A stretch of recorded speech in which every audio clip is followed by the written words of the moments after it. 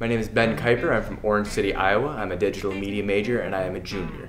And this summer I had a internship with a small company in Orange City called Heisman Global Venture. I go to the same church as Mark Folkers, and one of the other members in this church is the president of Heisman Global Ventures, and he mentioned to Mark that he had need of someone who could do stuff with video, and Mark suggested me to him.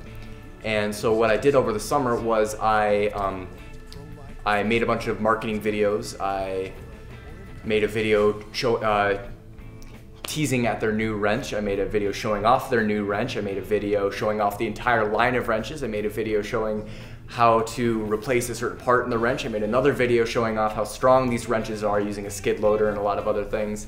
Probably the best part about the experience was that my second video that I made actually got 1.7 million views on Facebook. So kind of a smash hit there. Got lucky with that one, but having that experience of having so many people see my work and just really helped inspire me to just keep upping the quality of my future videos.